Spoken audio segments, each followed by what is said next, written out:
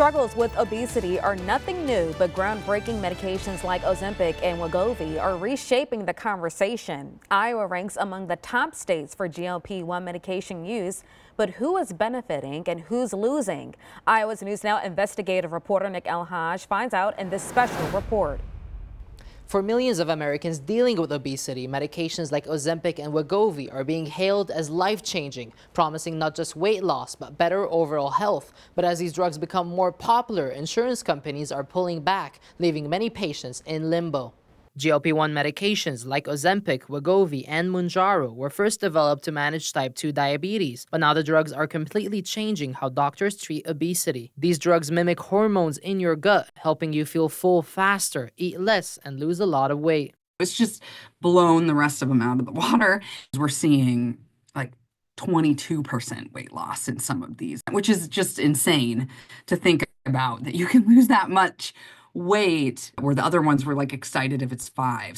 And it's more than just numbers on a scale. Many patients, including a growing number of online influencers, are sharing their success stories, hailing the improvements to their physical and mental health as life-changing. We're seeing self-proclaimed GLP-1 influencers and GLP-1 advocates. So more people are becoming engaged, more people are seeing that it is real, right? People are actually losing weight and I can see the visible difference. So if I'm losing weight, I'm moving better, I'm feeling better, and all of the aesthetic values that go along with that as well, because we can't discount those. But there's a big problem. Insurance companies are cutting back on covering these medications, saying they're too expensive or that they're being used off-label for weight loss instead of diabetes. Employers are saying, we decided to cover these and now we're seeing, double-digit increases in our overall pharmacy spend. And so we're going to pull back that coverage. If you put the 50% of obesity, obese patients in America on these drugs, it will bankrupt our insurance because they just can't. At that price, they cannot continue to pay for it.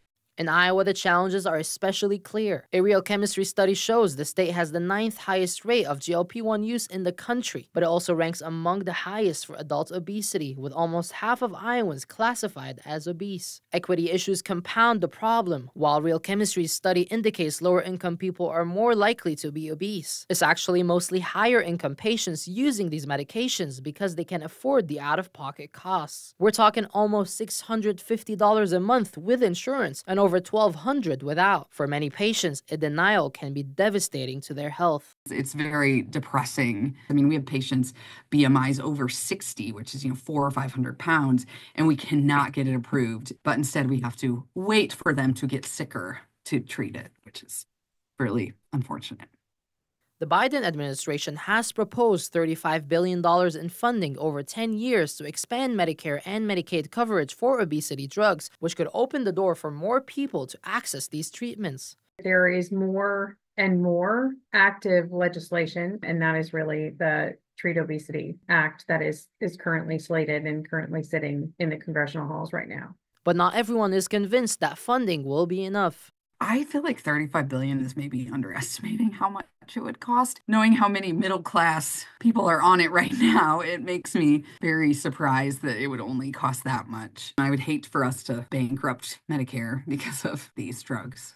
Experts say addressing these issues requires more than just funding. And if you look at plans by states that have higher levels of obesity, that those programs don't exist in a way that could help give more options, I guess, in patients that do not have access to healthy foods. Or even if they do, it's so expensive, especially Iowa in the winter, or they're on food stamps and, you run out of the money to do that by the end of the month. The stigma surrounding obesity and the way it plays into insurance coverage decisions is another hurdle. It's just things out of their control. And, historically, I feel like there's been some thoughts that they do this to themselves or they don't want to work, and it's disheartening because I think everyone is working so hard to just day to day to get, through.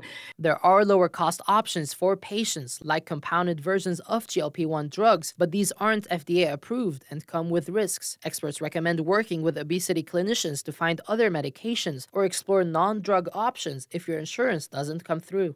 It requires everybody, really. All communities take the lead, schools to take the lead, lots of people to take the lead on this to kind of have us come up together.